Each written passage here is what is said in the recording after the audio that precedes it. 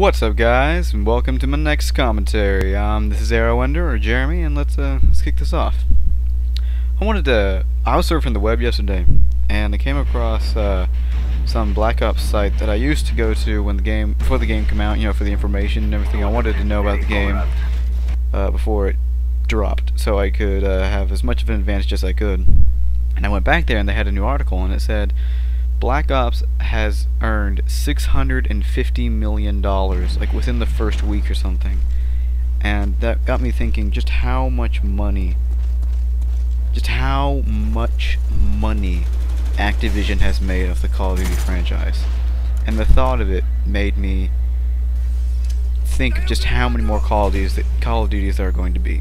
This is not going to be the last one. This is not going to be anywhere near the last one.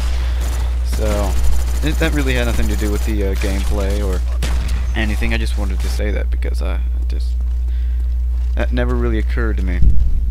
But this is a team deathmatch. I'm still using my FAMAS. I'm gonna start posting videos without the FAMAS if y'all are getting tired of it. I can't because I can't play during the week because I'm grounded currently. You know, I'm 16, and so that is why it's only been FAMAS so far. Those free-for-alls, I've been trying to put the free-for-alls in between so I can have at least some variety. I'm gonna be starting posting up some commando videos, some submachine guns. It's not gonna be FAMAS next time. I'm putting together my next Red Dead video, and let's get back to the gameplay. This is on WMD. I've already explained my class setup for this particular class setup in an earlier video, but I wanted to make true on my last video and go over some history in Black Ops. This map is named WMD, which stands for Weapons of Mass Destruction, and according to the Wikipedia page that I looked up right before I started this, a weapon of mass destruction is a weapon that can kill and bring significant harm to a large number of humans and other life forms, and or cause great damage to man-made structures. That includes nuclear bombs, radiological, biological, and chemical. But you know, if you think of a WMD, you probably think of a nuke. Now, and what it has to do with the Cold War, which is what Black Ops is set in. After World War II, you had the rise of two superpowers really in the world. You had Russia and you had America.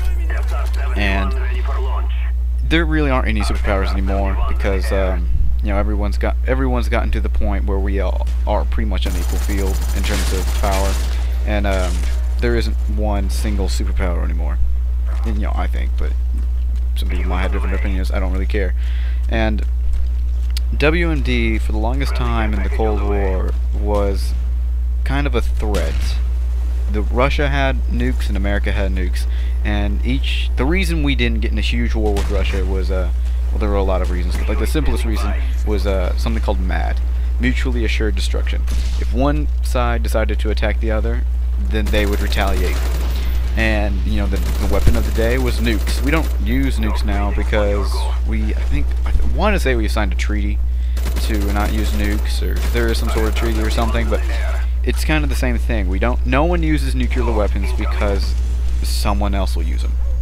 And this kind of has to do with, I'm saying this because I wanted to bring in the context for all these things. So WMD, I don't remember what it has to do with the single player, but I would assume it has some connotation to a nuke, because that was the thing in the Cold War. Like, I'm in history class right now, I'm going over the Cold War in the 1950s, 1960s, and how that all went over. And mutually assured destruction is it's a pretty interesting subject, because you see just how close we came to World War III. If one side had even misinterpreted the other side as having shot off a weapon at them, then the world could have been destroyed in 15 minutes. I think actually right now we can still destroy the world in 15 minutes. It's like 8 countries. I watched this documentary on Netflix. Like 8 countries currently have nuclear weapons. It's like America, Russia, England, Pakistan, India. North Korea has less than 10. All the other countries, they had like exact numbers for. They just had a less than sign of 10 for North Korea. But it's just going over the whole Cold War era and thing is pretty interesting. But yeah, I didn't mention at all the gameplay here. If y'all want to hear more gameplay, y'all can. If you want me to talk more gameplay next time, leave it in the comments. I'm sorry if y'all came to learn tips. Go back to my last episode. They'll probably have some in there. I don't remember. Thanks for watching, everybody. If you want to see more stuff from me, come subscribe to my channel. I hope you give it a like. Have a nice day. Peace.